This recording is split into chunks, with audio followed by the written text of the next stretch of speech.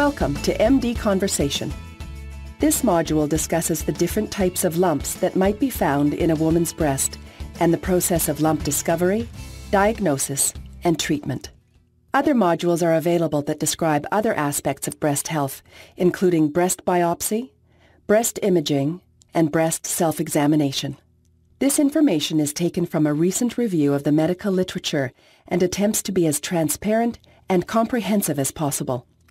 However, it may not necessarily reflect the experience of your healthcare provider or the specifics of your situation. This program is strictly informational in nature, and no attempt is made to provide opinion or recommendation.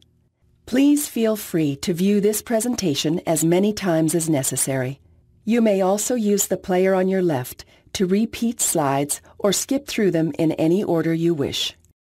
A woman's breast is composed of glands that produce milk, ducts that transport milk, supportive connective tissue, a nipple and surrounding areola, and fat, which gives the breast its size and shape.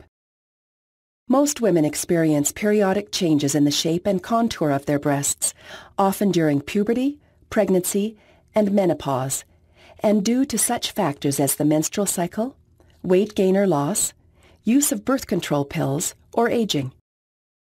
Such changes may include a thickening of the breast tissue, an area that feels different, indentation of the nipple, discharge from the nipple, puckering or dimpling of the breast skin, a change in breast shape, pain, and a lump or lumpy area. The rest of this presentation focuses specifically on this last change, breast lumps. Should you have any questions or concerns about any other change in the breast, please consult your doctor. Women's breasts are naturally lumpy. The elements that make up the breasts, the muscles and bony ribs underneath the breasts, and the retaining of fluid in the breasts before and during menstruation all contribute to a natural unevenness and lumpiness. However, one of the signs of breast cancer is a breast lump. What is the difference then between having a lump in the breast and simply having lumpy breasts? Normal breast tissue has a soft, dough-like consistency, and to the pads of the fingers can feel pebbly, fibrous, grainy, or lumpy underneath. Breast lumps, on the other hand, are the different than your usual masses of tissue located anywhere in or on one or both breasts, including the tissue extending from the breast to the armpit. Breast lumps can vary in size, from as small as a pea to larger than a plum. They can be round or irregular. They can have smooth borders or ill-defined borders. They can be painless or painful, and they can be attached to breast tissue or be mobile. Becoming more familiar with your breasts through breast self-exam, or BSE, can help you tell the difference between normal breast tissue and a breast lump. Every woman's breasts are different, so it is important that you get to know the look and feel of your breasts to better find any changes unusual for you. A breast self-exam is a visual and physical inspection of your own breasts, done while both standing and lying down. The breasts are checked for their usual size, shape, and color. Also noted is any unusual distortion or swelling, nipple discharge, dimpling or puckering of the skin, inversion of the nipple, redness, or lumps. When performing a breast self-exam, look specifically for any of the following: a lump that stands out as different from the rest of your breast tissue, a lump present in only one breast, a lump that persists after the end of your period, a lump that seems to get worse or more obvious over time, and, if you are past menopause, any new lump or thickening in the breast. For a detailed description of how to perform a breast self-exam, please refer to the module in this series titled Breast Self-Examination. Finding a lump in the breast can understandably be uncomfortable, upsetting, or frightening. A breast lump, however, does not automatically mean breast cancer. In fact, more than 80% of breast lumps that can be felt or palpated are benign, meaning non-cancerous. Breast lumps are very common, may appear at any age, and are found in both men and women. They can be caused by cysts, non-cancerous tumors, cancer, and rarely infection, injury, or inflammation. There are many benign or non-cancerous causes of breast lumps. Breast infections typically occur in women who are breastfeeding. Breast injury can lead to a lump of dead fat cells called fat necrosis. Breast inflammation could be due to something called sclerosing adenosis, which is scarring and inflammation around the mammary glands, or to duct ectasia, widened milk ducts that get clogged with fluid and dead cells. Cysts are fluid-filled lumps, while non-cancerous tumors are solid lumps. These could be papillomas, small growths inside the milk ducts, fibrocystic changes, or fibroadenoma. The most common non-cancerous breast masses are fibrocystic changes, cysts, and fibroadenomas. Fibrocystic breasts are lumpy breasts due to enlarged milk glands, forming cysts, and areas of tissue scarring. A fibrocystic breast is not a diseased breast. It is merely a harmless, common variation of a normal breast and is associated with fluctuating hormone levels. Fibrocystic lumps tend to be smooth, round, and movable, and the breasts can feel tender or painful. Though treatment for this benign condition will depend on your particular situation, breast soreness, at least, may be managed by wearing a supportive, well-fitting bra, taking pain relievers or oral contraceptives, changing diet, lowering caffeine intake, or lowering stress. Having fibrocystic breasts does not increase your risk of breast cancer. Breast cysts, also common, are benign, fluid-filled sacs in the breast that occur mostly in women aged 35 to 50. They are smooth, oval, or round, firm or rubbery, mobile lumps that are often tender to the touch. They may disappear on their own or need to be drained with a thin needle. Fibroadenomas are benign, solid breast growths that are made up of fibrous tissue and gland cells. They are found in women of all ages, are oval, smooth, and well-defined. They can feel like marbles, are easily movable, are usually painless or only slightly tender, and can change with the menstrual cycle. A fibroadenoma can go away on its own.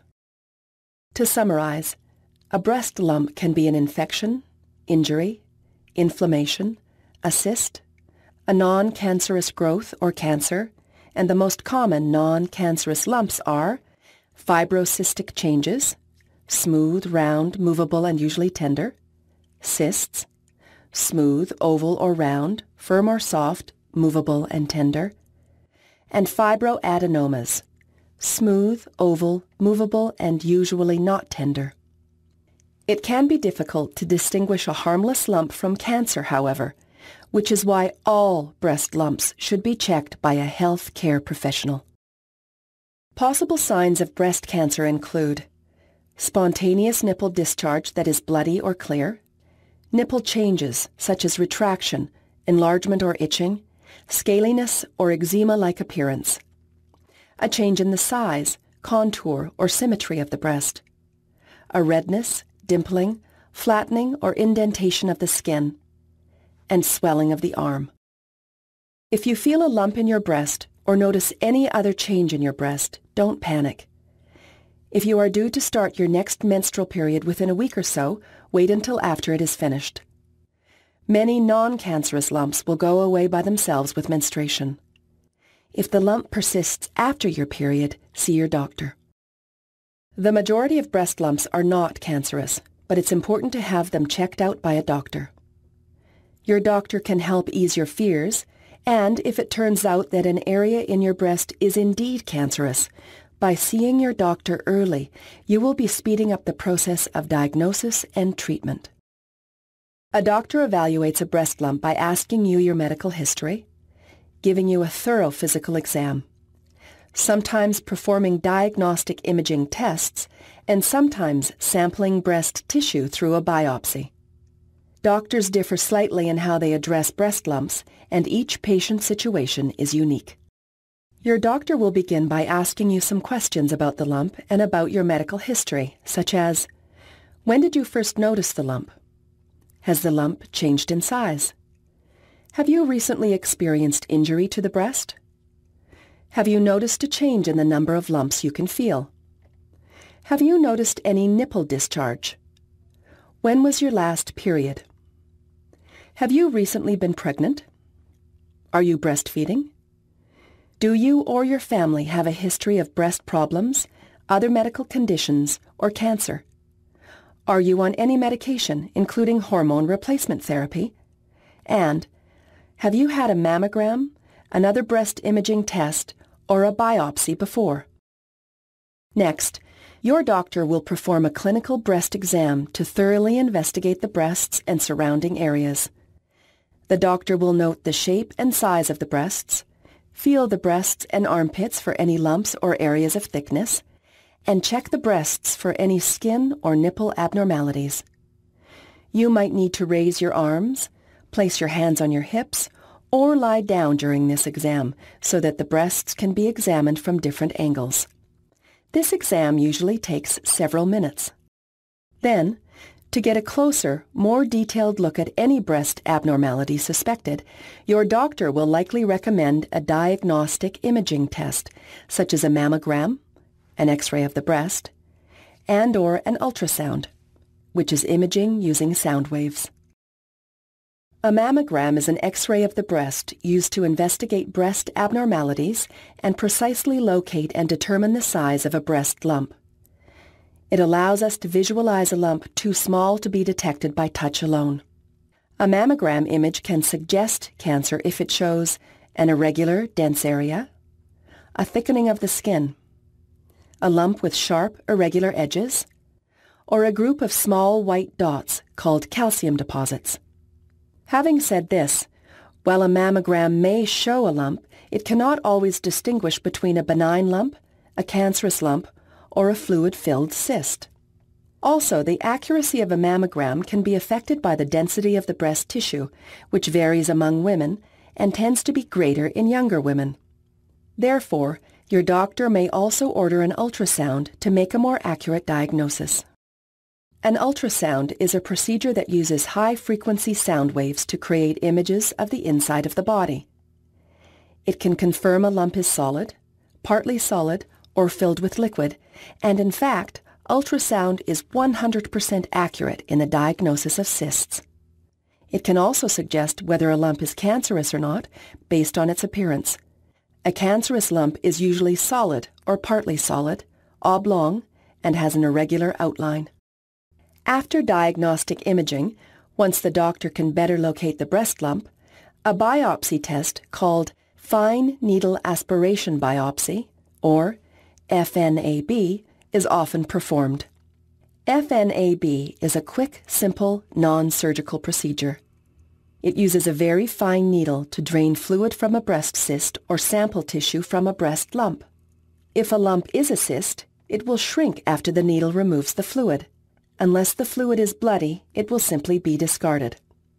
Once the cyst is drained or disappears on its own, you may require no further investigation. If there is little or no fluid, however, the lump is probably not a cyst, and therefore a sampling of the tissue is recommended. If the doctor needs still more information, repeat biopsy is sometimes necessary. The other types of biopsies used to investigate breast lumps include core needle biopsy, directed vacuum-assisted biopsy, and surgical biopsy. For more information on each of these procedures, please view the module in this series titled Understanding Breast Biopsy. Treatment for a breast lump will depend on its cause. Benign, solid breast lumps, though they do not need to be surgically removed, can be removed if they are painful, growing rapidly, or are causing you anxiety. Cysts may be drained, but usually only if they are painful. Fibrocystic changes can be improved by using birth control pills, changing diet, and/or taking supplements, while infection is typically treated with antibiotics. Treatment for breast cancer depends on the type of cancer, its stage, and its appearance. Options include surgery, radiation, chemotherapy, and hormone therapy. Most women receive a combination of these treatments, as thoroughly discussed with their doctor. To summarize, breast lumps are one of the changes women periodically experience in their breasts. An abnormal breast lump, however, is not the same as a natural lumpiness in the breast. Breast self-exam, a doctor's physical exam, diagnostic imaging, and sometimes biopsy are used to help diagnose a breast abnormality. Though a lump in the breast can mean cancer, more than 80% of palpable breast lumps turn out to be benign. It is important that you get to know the look and feel of your own breasts through self-exam and that you consult a doctor about any breast health concerns. Other modules in this series include understanding breast biopsy, breast imaging through mammogram, breast imaging through ultrasound, and breast self-examination. Here are just a few of many resources available to educate you on breast health, breast cancer, and breast biopsy. These resources may also assist you. We sincerely hope that this module has furthered your understanding of breast lumps. We wish you the best for the future and thank you once again for using MD Conversation.